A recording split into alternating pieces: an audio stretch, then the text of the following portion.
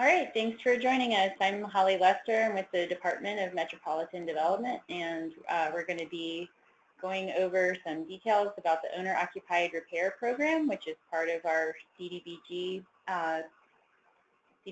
program, that's Community Development Block Grant Program. On the agenda, we're going to be covering program details. We're going to do a little bit of program comparison and look at the different program outcomes for owner-occupied repair loans. So first of all, what is OOR? The Owner-Occupied Repair Program, also known as, or formerly known as homeowner repair, is available to low to moderate people who own and reside in their home. This program helps low to moderate income homeowners keep their homes up by providing 0% interest loans for repairs. Loans are provided through local nonprofit organizations that work directly with individual homeowners. Often these loans are paid off upon sale of the home. And what is CDBG? CDBG stands for Community Development Block Grant, which is one of the longest running programs of the U.S. Department of Housing and Urban Development, which you might already know as HUD. CDBG funds local community development activities such as affordable housing, anti-poverty, and economic development programs. CDBG is designed specifically to benefit low to moderate income individuals and families.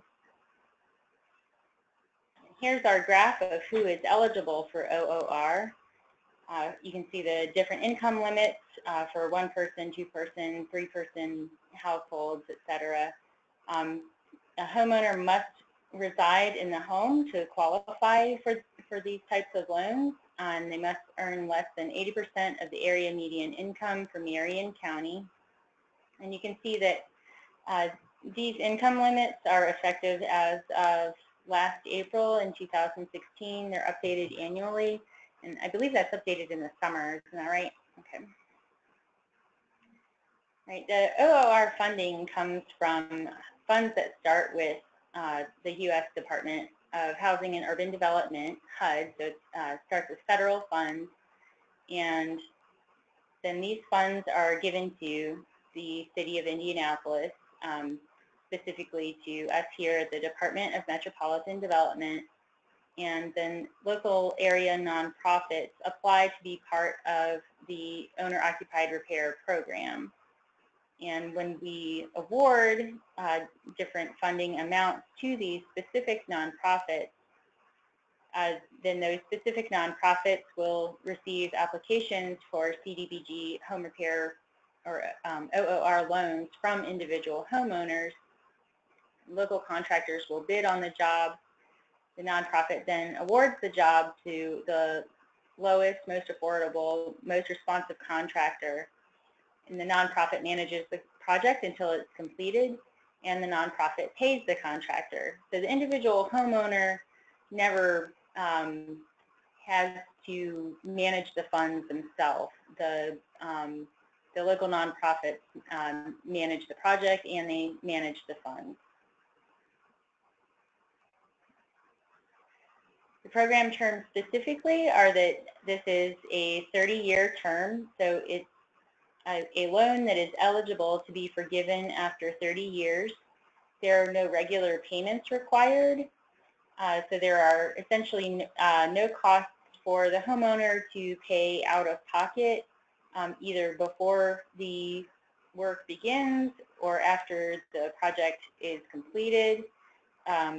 The repayment of the loan will never be more than the cost of the original repair, and payment is only due at sale of the home or transfer of the property. So that means that this loan is typically repaid upon sale, refinance, or transfer of the home. So to explain this a little bit better, we're going to use a hypothetical example of Mrs. Smith. She's a 65-year-old widow.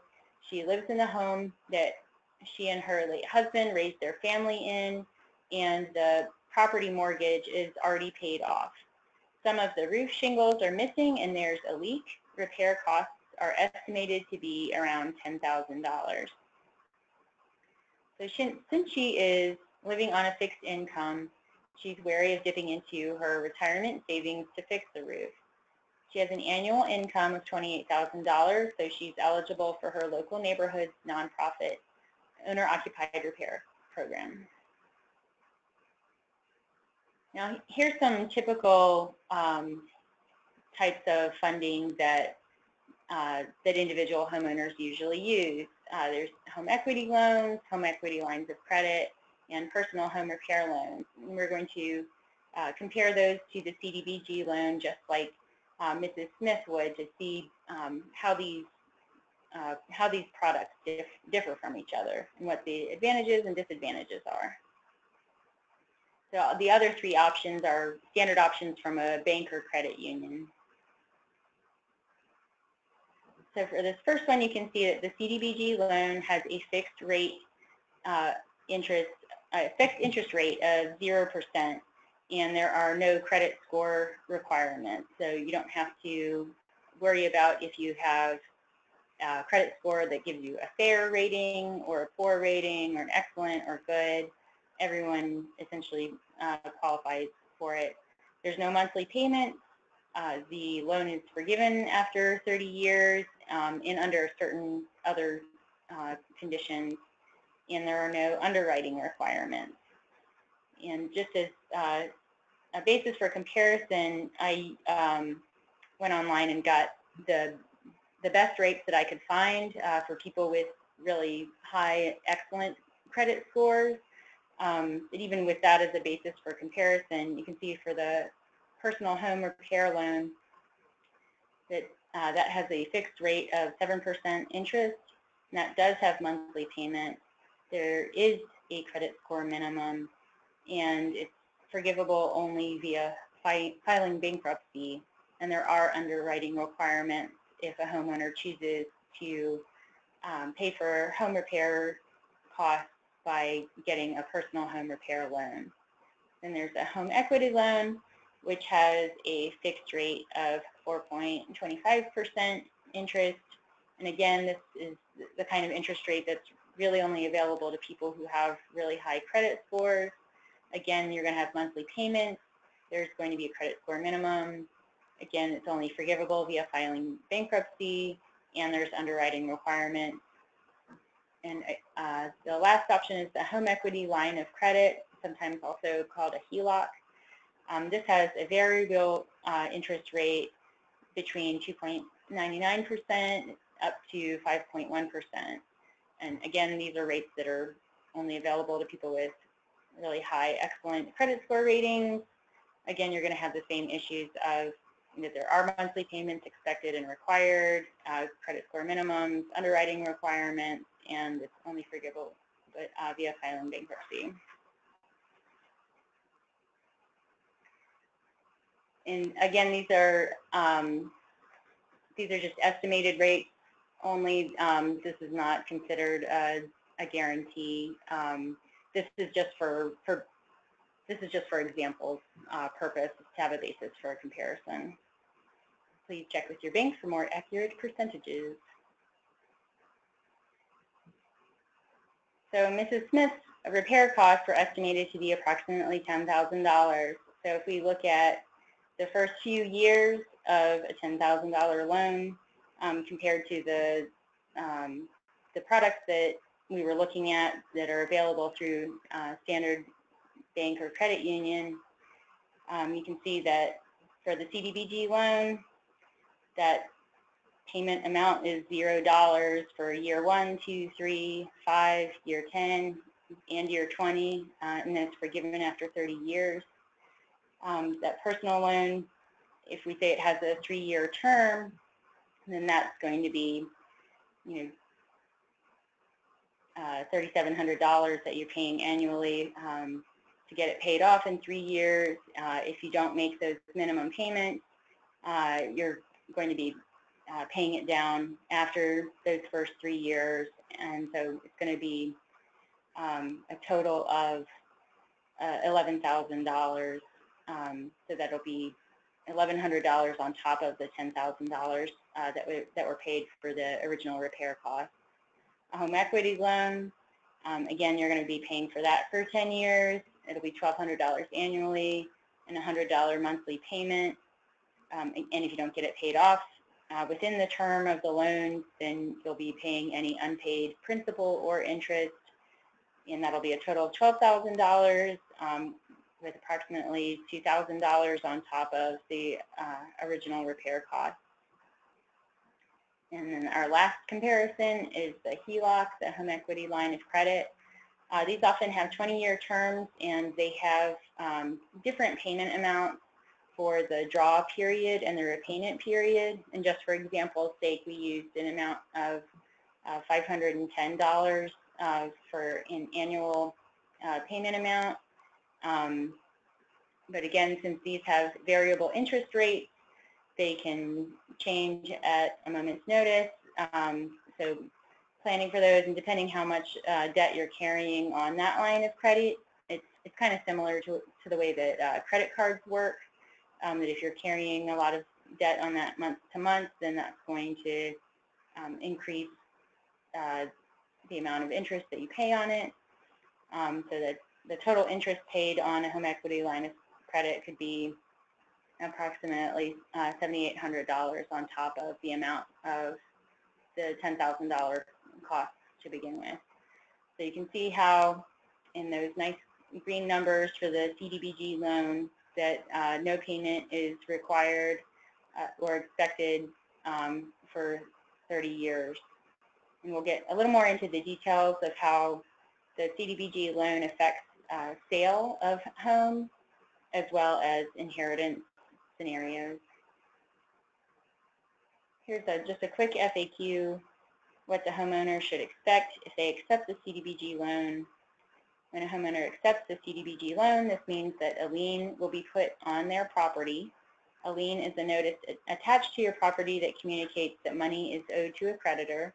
In the case of the CDBG loan, costs are due only if there are proceeds from the sale of the home or in certain cases of property transfer.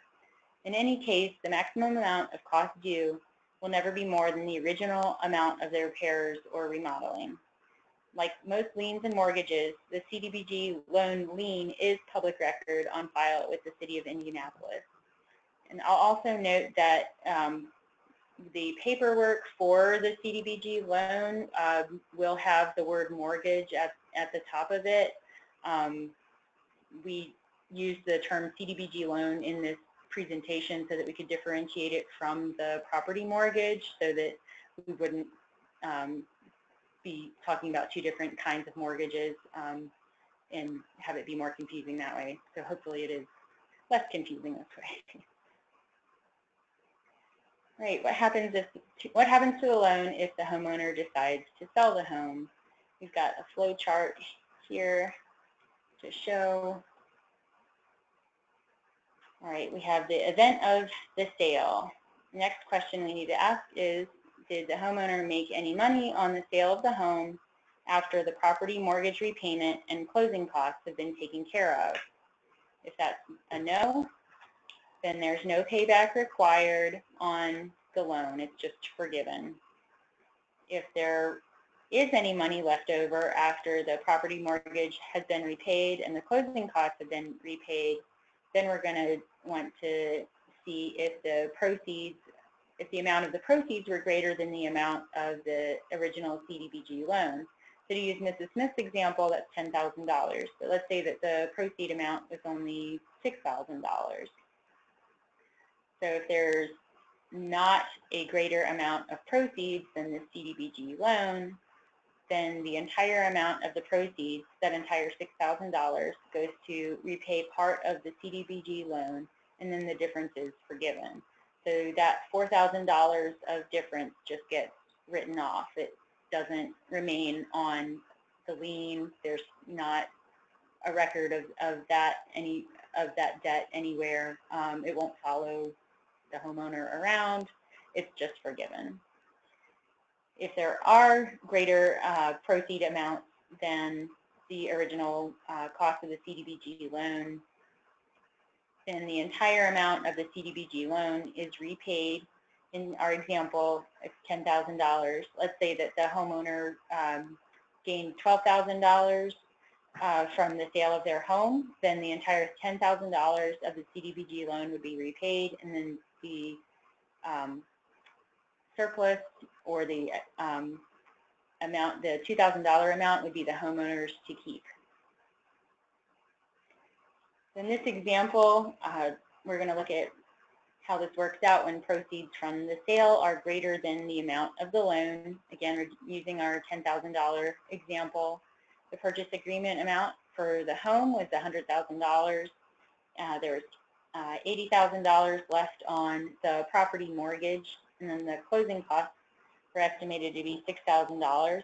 So we'll take that purchase price, sale price of the home, $100,000, and take that $80,000 left on the property mortgage payoff, and also take off the amount of the closing costs. So the proceeds amount is $14,000.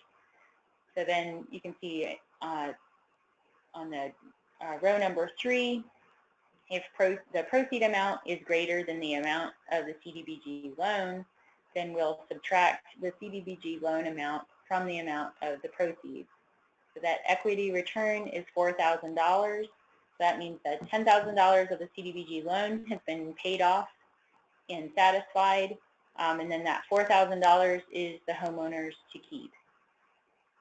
And the $10,000 from that CDBG loan that's been repaid is used to assist future owner-occupied repair projects. So that money just keeps getting recycled, so that another person down the line might have, another $10,000 roof repair, or they might have a hot water heater that needs replacement, or a furnace that needs replaced. In the second example, we'll look at what happens when proceeds from the sale are less than the amount of the loan. Still staying with the $10,000 amount for the CDBG loan, the purchase agreement amount, the sales price for this house is $90,000. The mortgage payoff amount is still $80,000, and then the closing costs are $5,400. So after the mortgage payoff amount and closing costs are taken away from the sale price, the original proceeds amount is $4,600, which is less than the $10,000 amount of the CDBG loan. Then there's that $5,400 that is essentially a deficit, but it just gets forgiven. So the homeowner gets to make a partial payment towards that CDBG loan. In this case, it means that they essentially broke even on their home, that they didn't gain any money from it, but they're not losing any money from having a deficit of the CDBG loan. So the entire amount of revenue will be paid towards the CDBG loan, and the $5,400 will be forgiven. And our last example here is if there's no proceeds from the sale. In this example, we did a loss scenario, so that after the purchase agreement amount was the same as the property mortgage payoff amount, then there was that deficit amount of $4,800. So since the homeowner lost money on the sale of the home, the CDBG loan will not be recovered. It just gets forgiven. Again, this doesn't go on a credit report. It's just forgiven. It's written off. And this would be true also if the proceed amount was $0. It doesn't have to absolutely be a negative loss. So if the proceed amount was $0, then the CDBG loan would also be forgiven, and again would not go on their credit report. It wouldn't be a debt hanging over the homeowner's head. Our next question is, what happens to the loan if the homeowner passes away? So this is our inheritance flow chart. The first question that we need to figure out is if the inheritor wants to live in the home. If that's a no, then the CDBG loan is due and payable, and usually the inheritor sells the property and they're able to, the same way that the the flow chart for the sale of the property works out, they're usually able to pay off the CDBG loan via sale of the property. If the inheritor does want to live in the home, then the next question we need to figure out is if the inheritor is also low to mod income. If they are not, the CDBG loan is due and payable. There's a number of different ways that different inheritors could try and pay this off. If they happen to have the full amount of the CDBG loan that they could pay out of pocket, they can do that way. Sometimes people shop around for a mortgage to roll if there's like a remainder of the property mortgage, and then they can roll the cost of the CDBG loan into that together. They can pay it off that way. But this is something to keep in mind for homeowners that have adult children, and they want their children to inherit their home. They'll want to discuss this with their children so that their children can prepare for this responsibility. However, if the inheritor is also low to mod income, then they can verify their income with the Department of Metropolitan Development, and the CDBG loan can be transferred into their name.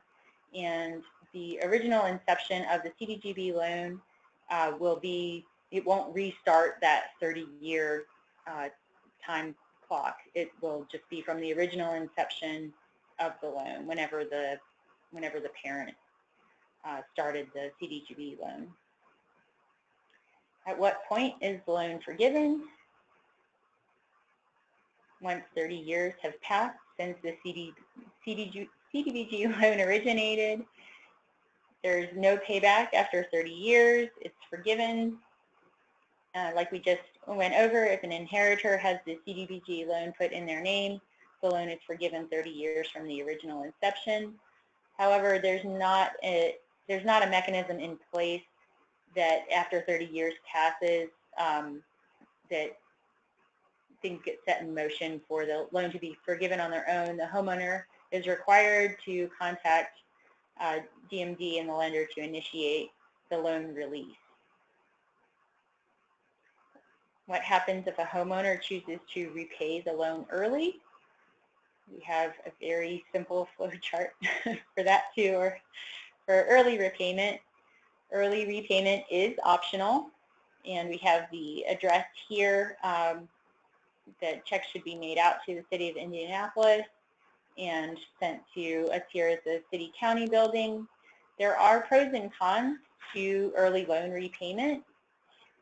If you want to pay off the loan early, the pro to that is that the homeowner may be eligible for additional home equity lines of credit, and that when the time comes for resale or inheritance, there'll be a more straightforward process for that.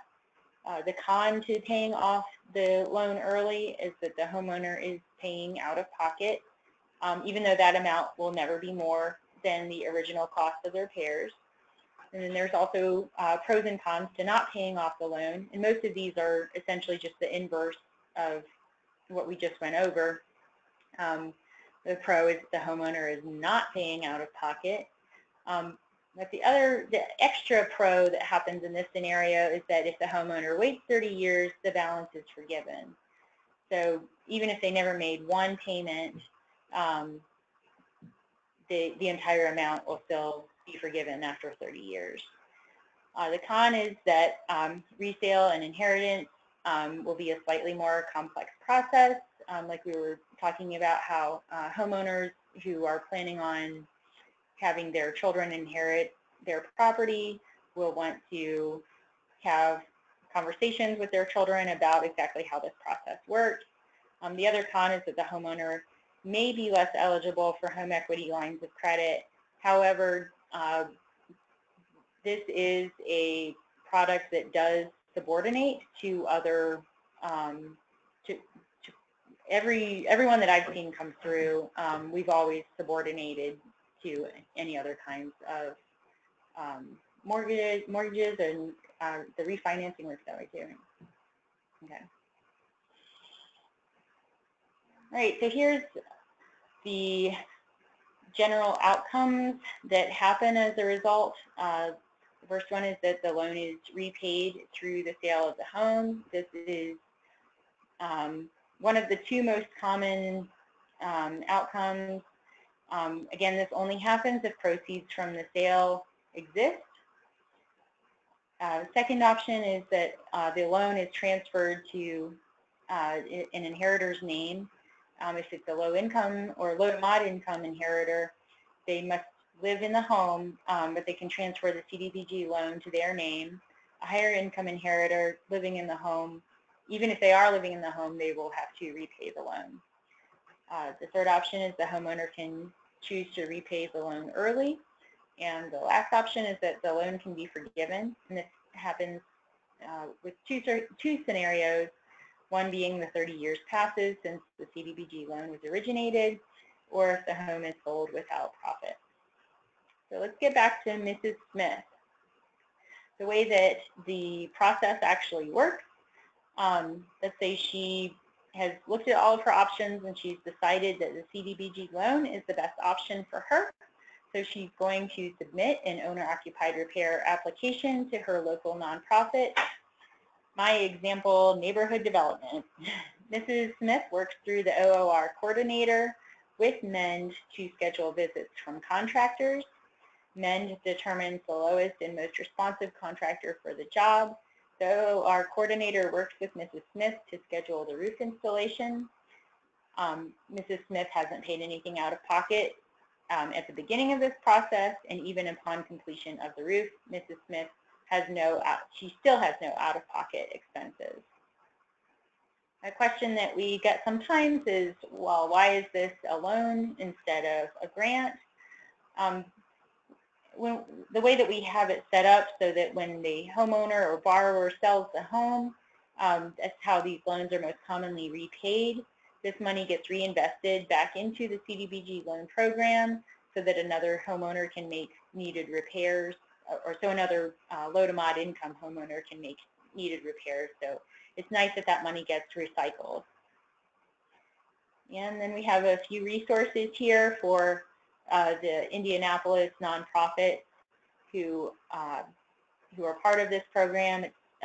These 5 here. The Indy Habitat for Humanity does it pretty much everywhere in Indianapolis, and Indianapolis Neighborhood Housing Partnership does it pretty much everywhere in Indianapolis. But Mapleton Fall Creek, SEND, and Westside Community Development Corporation have specific neighborhoods that they focus on.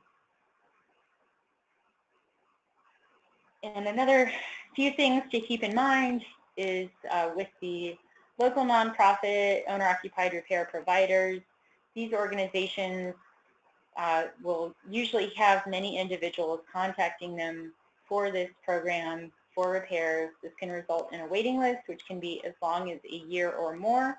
So please be patient and work with the dedicated employees involved in this program.